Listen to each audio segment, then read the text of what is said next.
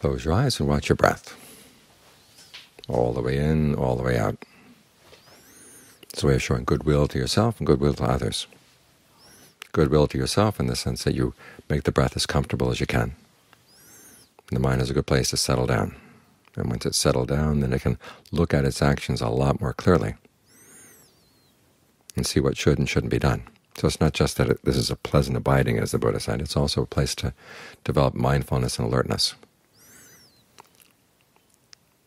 The mind is not just resting, but is also gathering strength so that it can see its duties more clearly and have the strength to do them. And that's how this translates into goodwill for others. If you have less greed, aversion, and delusion in the mind, or at least less of it comes out in your actions, then the people around you will benefit as well. So the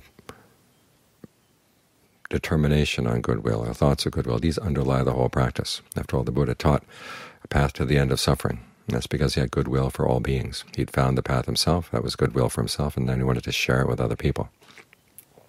He could have focused on all kinds of other things, but he saw that this was the most useful and the most beneficial teaching to give.